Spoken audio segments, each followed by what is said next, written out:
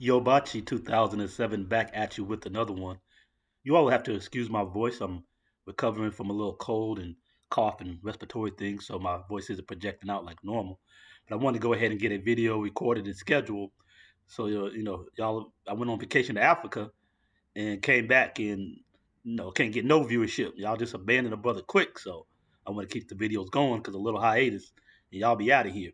So let's listen to what this woman is talking about, and uh, and then we'll come back and talk about what she says.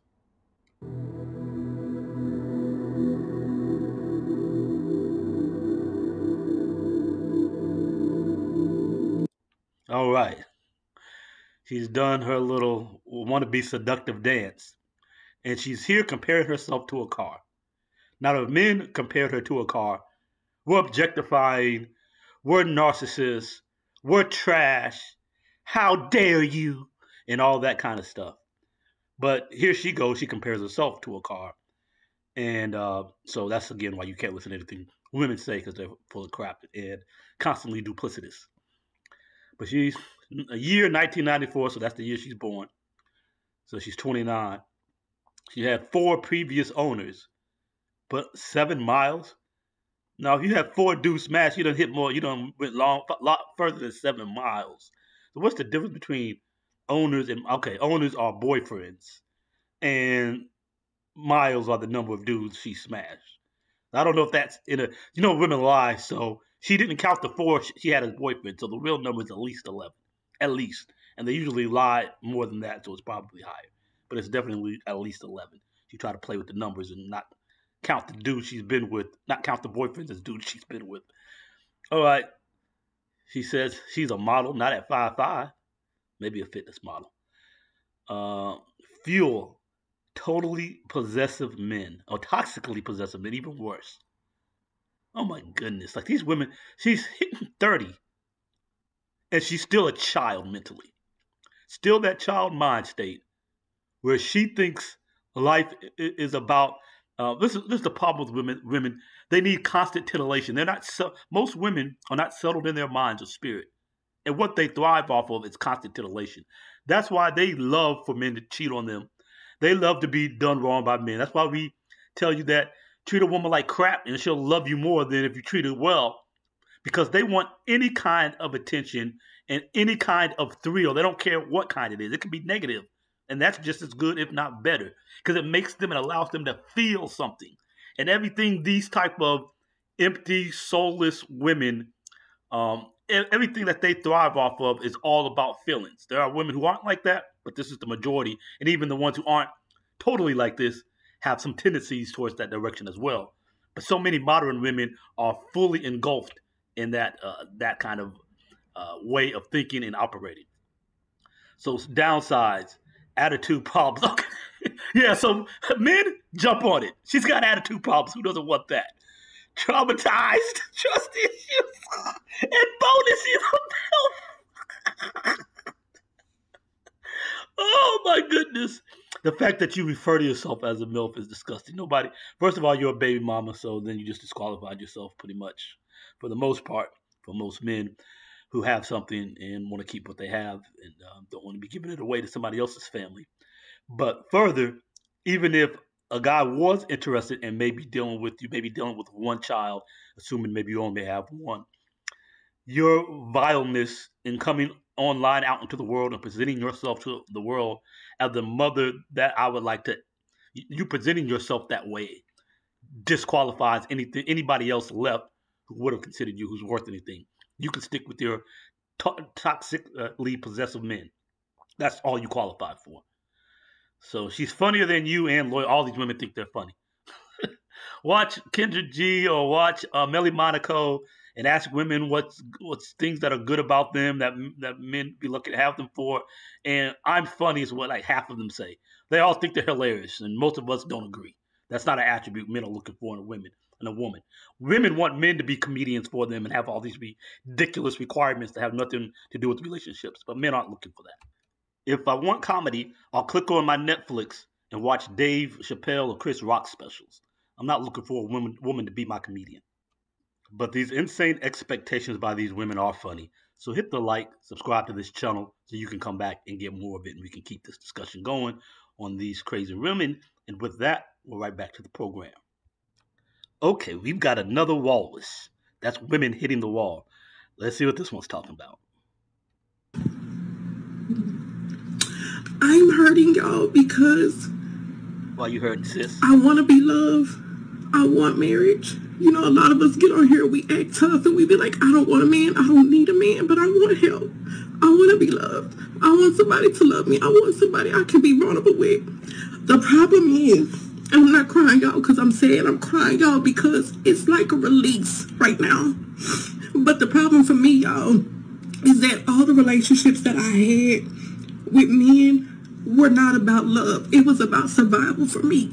I know how to fuck. I know how to cook. I know how to clean. I know how to seduce a man. I do not know how to love a man. And then to have a son, because of those choices that I was making, y'all, and I got pregnant really, really fast. I got pregnant within 90 days of knowing my baby daddy. And we don't talk about this shit because it's embarrassing and it hurts. It fucking hurts. And I'm mad with me. I'm not mad at men. I'm not mad at my life. I'm mad at me. All right, let's talk about that. Well, since she was at least willing to take some level of accountability and put things on herself, we're not going to ride on her too hard. We're going to actually give her some advice. Uh, First things, she said that she wasn't crying because she's sad. Okay, yeah, it's just a release of sadness, lady. Stop capping. Okay, so we just move on past that one.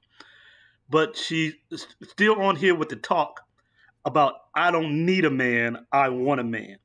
If you're going to keep up feminist verbiage and feminist ideologies in your dealings with men, you're just going to be at a disadvantage continuously. Men who have something, men who have respect for themselves, and men who have something to lose don't want to deal with third wave, fourth wave feminist and your I don't need a man, I don't want a man talk and concept.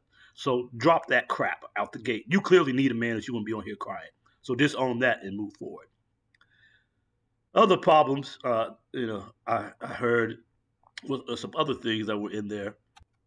Again, the vulgarity. Okay, a lot of you guys don't care, and that's fine. But a lot of men do care. So why would you? And they care. It's not that they don't curse themselves. And you call it a double standard if you want to. I don't care. As a man of substance who's a professional, even if you curse, you should be curtailing that kind of language in public display. You should have some honor and some decorum about yourself as a man. That's part of being a man. You can't lead a woman to have decorum when you don't have any. But why would you do something that even if many, let's say even the majority of the men that you're trying to attract don't mind, just the fact that let's say 30% of them mind, why would you cut 30% out of your possible realm? That makes no sense. So a lot of men aren't going to deal with some woman who's willing to be this publicly vulgar in mixed company, because it's like what the, you know, conduct yourself with some decorum. Come on an interview or a broadcast, a self broadcast where you push the play button and record button with your hair done looking like something. You don't got to be done up. You just don't got to look like, you know, you just got through working out in the field picking cotton all day. The fact that you don't have consideration to come up here and deal to look for men and to try to attract men and don't even bother with bare minimum is just a big turnoff. This is a no for guys. And these are the things that we need to look at, fellas. When we're dealing with women and when we're assessing women, we need to assess all of these types of factors. At least the good thing is for her, she's taking the first step of recognizing her problem. Hopefully she can find somebody to help her with all that and do something about it.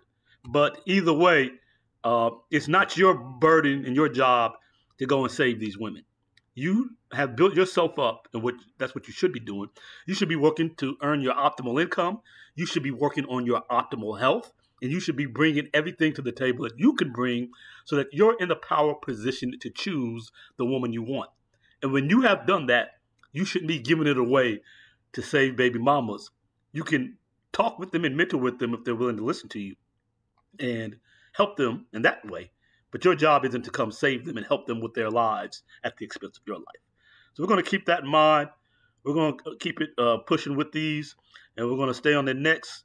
Hit the like, hit the subscribe, hit the notification bell, and we're going to get back at you with the next one. Remember, fellas, this is all about us being the best us we can be and making good assessments about who we deal with so that we're not losing out in the game.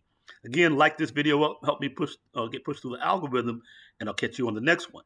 Hibachi 2007. I'm out.